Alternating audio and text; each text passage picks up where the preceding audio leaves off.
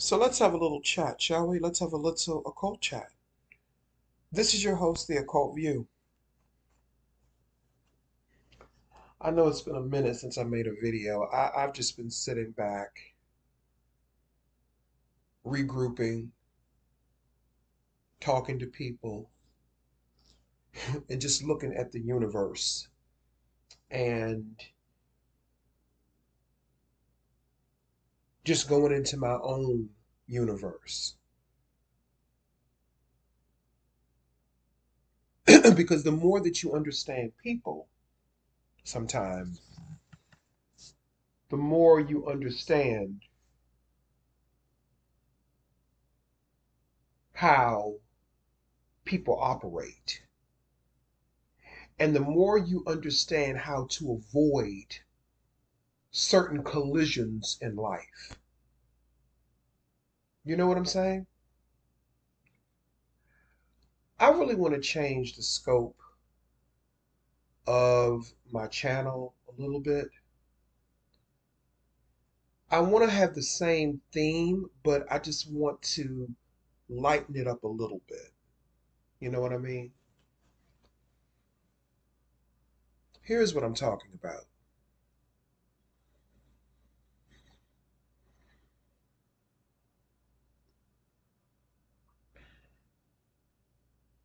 My dreams talk to me. And I had a dream, not like Martin Luther King, but I had a dream. And in this dream, Spirit showed me, like I said, people, and more people.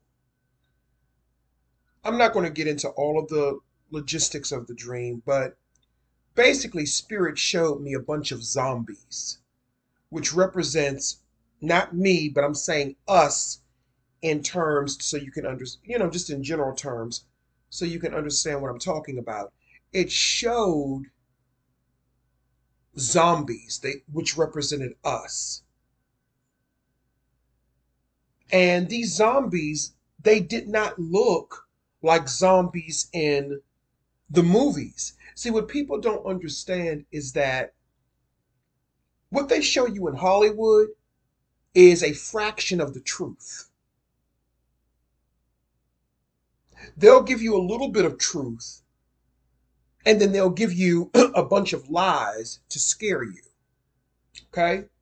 Zombies are not going, people talk about the zombie apocalypse. This is the zombie apocalypse. But it's not people eating other people's uh, body parts, and it's not people, it's all symbolic. It's not people looking like a bunch of undead, dilapidated, skin off the. No, it's not about that. The zombie apocalypse is about a lower state of consciousness that people have fell into.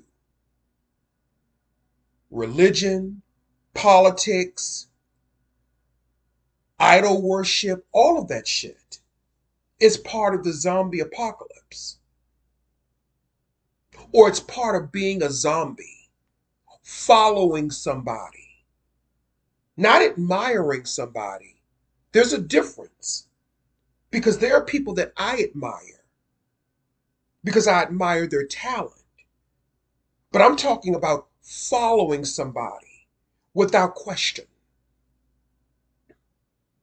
That falls under the category of harassing people, stalking people because they don't believe the same way that you do. So in this dream, I saw people running, people just running. They weren't running from anything or anyone, but they were on a stage. Spirit showed me that we're all on one big stage, and the stage is getting ready to be pulled from up under us. And those people who are, how can I put it? Those people who are on a higher spiritual frequency or vibration, We won't fall because we have a foundation that cannot be altered. But the people that are the mindless zombies that follow behind every single person that they think is whatever they think they are, they're the ones who are going to fall. All of the people that you've sacrificed and harmed, and I don't mean necessarily, unalived in terms of sacrifice. I mean all of the people who you've used and abused and harmed, people in your family, your friends. All of that shit is getting ready to come back on a lot of you motherfucking people. All of it. And it's not going to come back because it's karma. It's going to come back because it's the natural law of the universe. What you put out, you shall get back. And because these people are not investing in anything real spiritually, because they're not investing in anything real spiritually, they are carnal. For them, it's all about the flesh.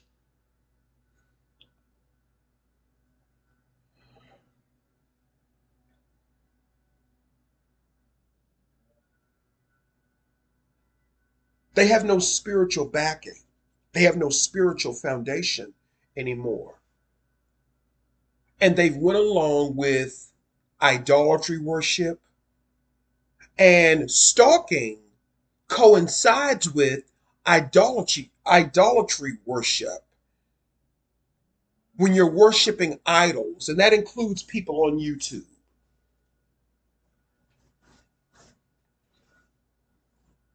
Everything is one big stage, one big production, one big play.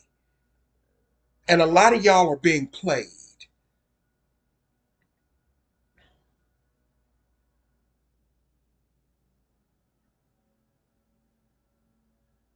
You're being played in politics. You're being played in religion. You're being played in the entertainment industry. I've listened to people talk over the years, talking about different celebrities. Well, this person got this hot chocolate. This person got this. They said it'd do this. And I was listening to this lady talk about this a couple of years ago when she was talking about Steve Harvey and what he got. I ain't got nothing against Steve Harvey, but I'm just saying, I'm like, damn. Can any of you motherfuckers think for yourself? Sorry for cursing, but I'm just saying. Actually, I'm not sorry. Sorry, but not sorry. But can you think for yourself? You have to have everyone think for you.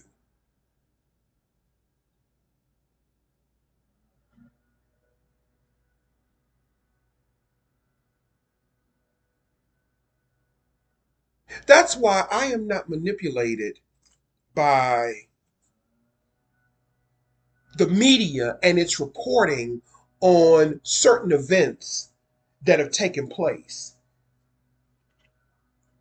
Because do you notice that every time there's an election, every time, especially these past couple of elections, because they've been controversial, because of the people that are running, and people have their right to choose whatever candidate they like. That's their business. But the problem comes in is when you try to force other people or enforce other people to follow your path or follow the path you want for them. That's a violation.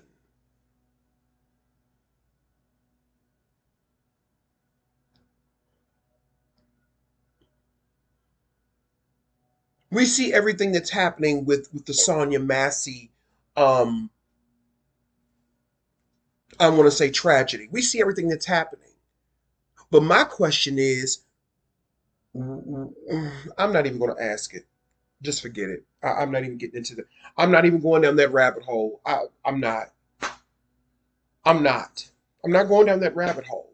But what I will say is this: every time there's an upcoming election, it seems like there's always some type of incident where a black person is being unalived by a police officer. And then the racial element is always being played. See, I'm looking at it from a broader perspective. I get what the situation is. I get how people feel. I get people's emotions behind it. I get all that. But does anybody notice that this happens every time, it seems like, around elections, especially within the past, I want to say within the past decade, or at least even longer? Oscar Grant, right after he was unalived, Obama was inaugurated into office. Trayvon Martin, Obama was elected the second time in office around that time. George Floyd.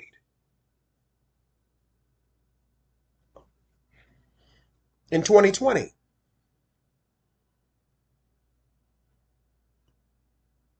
Now Sonya Massey.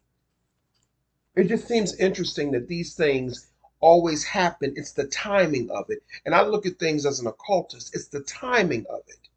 The timing. That's what I'm looking at. I get the other stuff. The other stuff, that's my personal views, and I'm not really interested in dealing with that. That's for me and me only. But I'm looking at this as an occultist and as a spiritualist, and how everything always seems to happen in a certain sequence. And there's a reason for that.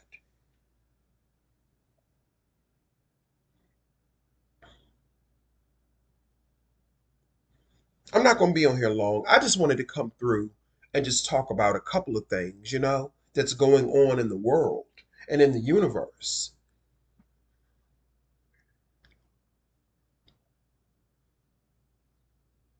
and things that I've been seeing.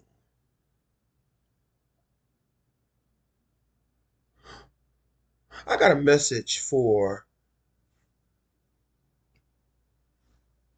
I have a message for my fellow gay black men, or fellow gay men, whether you're black or white. I want to just put some information out there that I know from my understanding and my research. I see a lot of, and I do social experiments. I do, to test it. Most white men, and let's go back to Sonya Massey, most white men that look like Sean Grayson, that police officer, and this is not to degrade or anything, but it's just based upon my experience and my research. Most white men, they are not interested in being men in the bedroom. They're looking for somebody to bend them over and treat them like the woman in the bedroom. They don't want to be men in the bedroom, gay men. So when I see all of these gay men talking about they're looking for, masculine white men who are alpha, most white men don't want to be alpha men. They don't want to be alpha men. Most white men want to be treated like females in the bedroom. Hell, a lot of these men nowadays who are supposed to be straight want to be treated like females in the bedroom. They want to be treated like females in general. They don't want to take on the man role.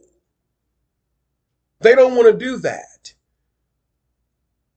They don't want to be in a balanced role where you have the masculine and where you have the feminine, no matter what the physical vessel is. See, we always kept a balance.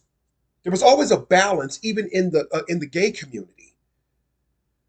There was always a balance. But now it has turned into an imbalance. Because when you really go out, everybody is looking for somebody to ejaculate in their rectum. There is no intimacy. There is no connections, especially among white men who are into sex with men. Is that where we're learning this? And I'm not trying to be racial, but I'm making a point based upon what I see and what I experience. Not by having sex with them, but by seeing their interaction in social media as a person who does social experiments. And a lot of these men are married. They're married. So when I see gay men who are not in the closet asking for white men to top them, basically, I see them do that. They're asking for the same thing all the time, and you're not getting the result. You're not getting the result because that cut of meat is not available. And the white men that are into doing that, the ones that are into being men in the bedroom, they don't like gay black men. They want other white men because a lot of them are racist. They don't want gay black men. And they don't want, and they don't.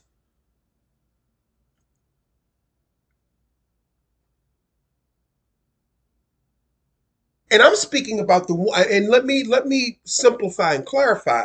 I'm talking about here in the Maryland, DC, Virginia area, which is supposed to be the liberal belt, a Democratic belt. But we don't believe that the Democrats are racist, though, right? We don't believe that, right? We believe the Democrats are innocent. We believe that white Democrats are not racist. That's the point that I'm making. Not trying to be political, but I'm just pointing it out. This is supposed to be a primarily Democratic area, but there is so much division and segregation in this area because we've allowed people, blacks and whites, to bamboozle us into turning against each other.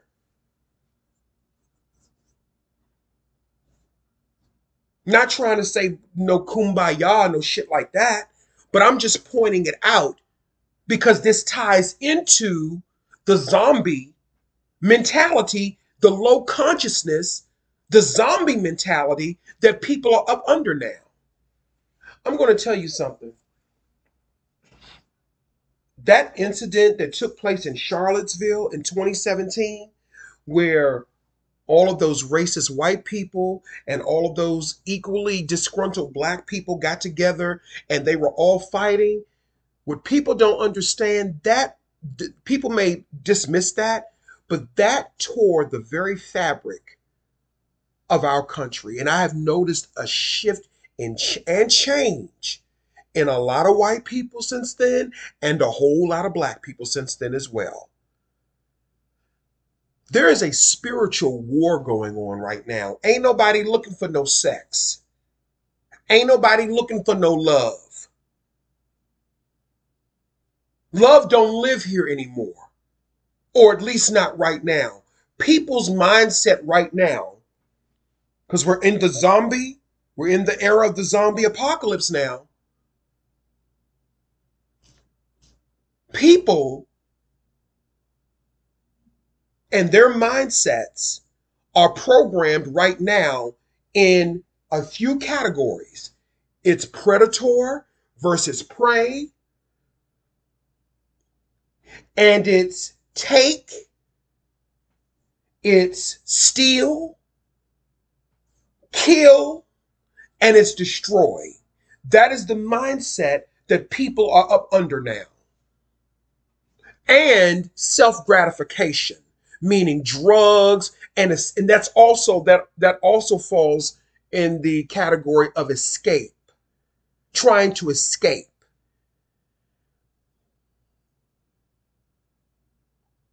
So people are not really looking, especially white men, they're not looking for no sex from nobody. They're not capable of enjoying sex and enjoying intimacy. Truth be told, a lot of black people are the same way. I'm not just going to pick on the white people. A lot of black people are the same way. They don't know how to enjoy sex and intimacy the proper way. Doesn't matter if you're a man who likes a man or a woman who likes a woman or heterosexual. It doesn't matter. Everything is in an imbalance right now. And everyone is battling everyone right now. But they want us to believe that everything is okay. And that is why it's important to try to create your own reality. So Spirit said to me, it said, Seer, this ain't where you want to be. That group of people, those are zombies. These people are zombies. They don't even understand the dream that I had. The people were running in place. They weren't going anywhere. They weren't running from anyone. They were running in place in a perpetual cycle of going nowhere. And that's what's happening in the world to the majority of the population. Not me, but that's what's happening to a lot of people. They're running and they're not going anywhere. What race are you running? How can you win a race when you're not really moving? You're just running in place. You're not progressing. You're just running in place, following behind somebody else. No mind of your own, no spiritual discernment, no wisdom, no intuition.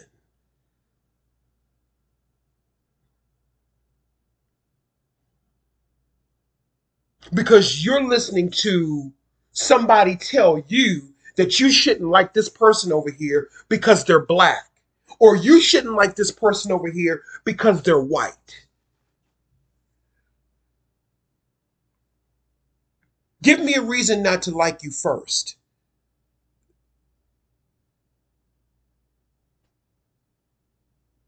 Who's really behind the power structure of so-called racism, white supremacy?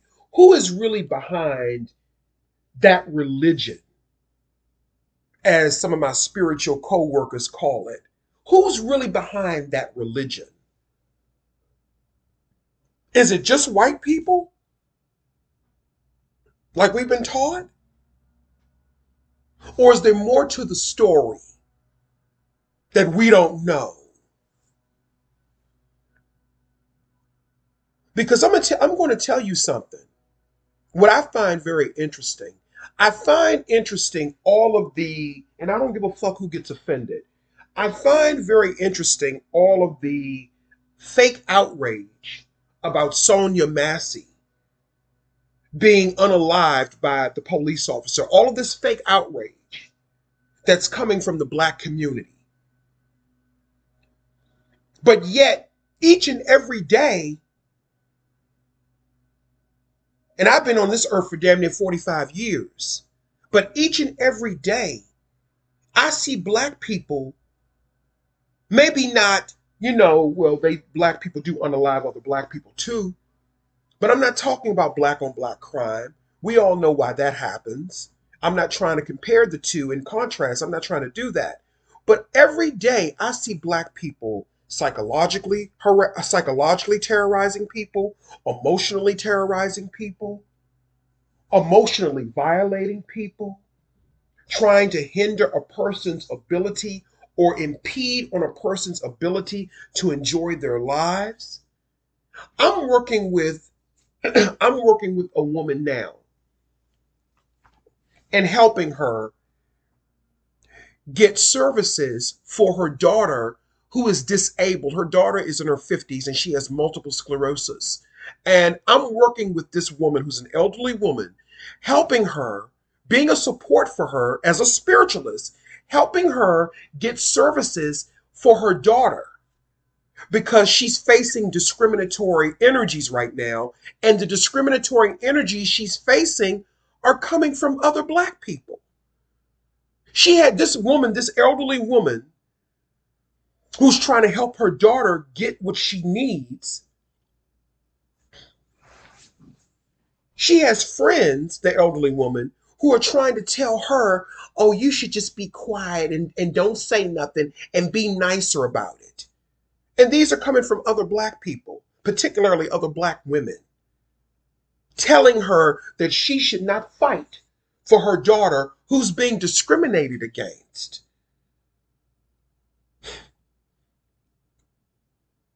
This is what we're contending with because we're in the zombie apocalypse. This is the zombie apocalypse. Nobody has a mind of their own, and they will attack you if you have a mind of your own. But I've been dealing with this shit for years with my family, with extended family. I've been dealing with this shit for years. And my people, the ones that resonate with me, aren't you tired of the fake black struggle? Aren't you tired of being connected to struggle? That is not my life. Let's do this right now. I'm going to be like Reverend Ike right now. I want you all to say to yourself, my life is not about a black struggle. We need to break that curse and break that curse of poverty right now. Say to yourself, my life is not about a black struggle. That doesn't mean that you won't have hardships. It doesn't mean that you can't have compassion for people. But why must we walk in this curse of struggle, can't do, can't, don't have this, always got a problem? We need to eradicate that. And we need to change our thinking. And if that's not something that you want to do, then get the fuck off my channel. Then this ain't for you.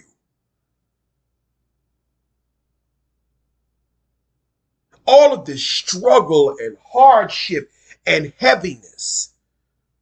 And then people wonder why they're getting sick. Not giving any medical advice, disclaimer. People wonder why they're having so many breakdowns and no breakthroughs, because normally when you have breakdowns, you're supposed to have breakthroughs. All of this struggling and sadness and despair. But that's because a lot of people are running in place and they think they're progressing. But when you look around and you're seeing the same exact thing, that means you're not progressing. When you don't feel any difference, that means you're not progressing. Because you're a zombie. And you're in the zombie apocalypse. Not you. I'm not talking to the people that really rock with me. I'm talking to the world in general. Because people have been tricked into not listening to themselves. Instead, you've been tricked into listening into somebody else. You got to be up under somebody for every fucking thing. I'm not being up under no motherfucking body. No motherfucking body.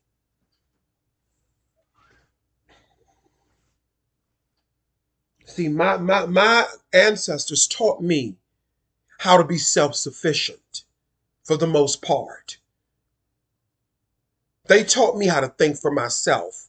And that's why I've really never had a lot of friends. And the people that I did have as friends, it really did not last because I think for myself, and that is a threat to zombie, antichrist types of people. Zombies are antichrist. And when I say antichrist, I'm not talking in terms of Christianity or biblical. I'm talking in terms of neglecting and rejecting the spirit within you. That is antichrist to me. Rejecting the spirit, whatever that may mean for you. And letting other people come in and dictate what your energy should be.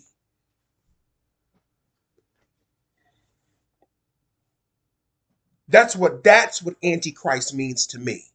Following something that is not conducive for your spiritual progress and your spiritual growth.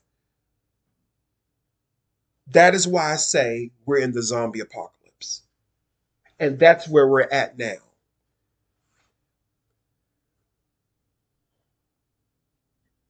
They're telling everybody that's Democrat, vote for Kamala Harris. They're telling everybody that's Republican to vote for Donald Trump. What if I don't want to vote for neither one of them? No disrespect to neither one, but what if I don't want to vote for neither one? Or what if I wanted to vote for Donald Trump? What if I wanted to vote for Donald Trump?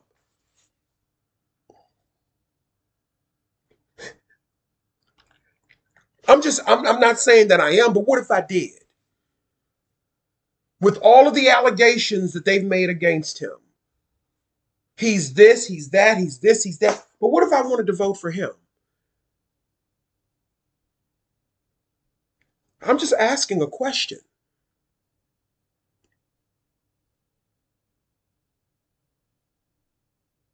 I know who's going to win the presidential election because I did a reading on it, but I'm not going to tell people who it is. I'm going to let you all figure it out. It's going to be a lot of people upset, but I saw who's going to win. I saw who's going to win. I did a reading on it last night.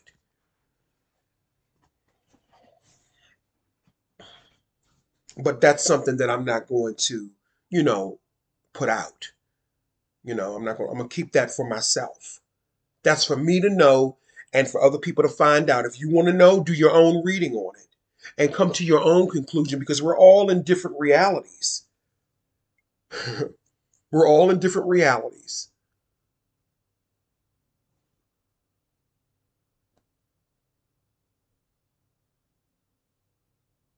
Anyway,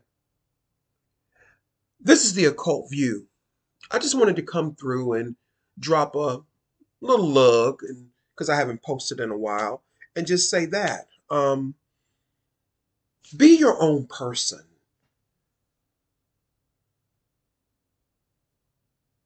Don't be a zombie for anybody or anything. Create your own stage. Shit. Anyway, that's all I have to say. Thank you.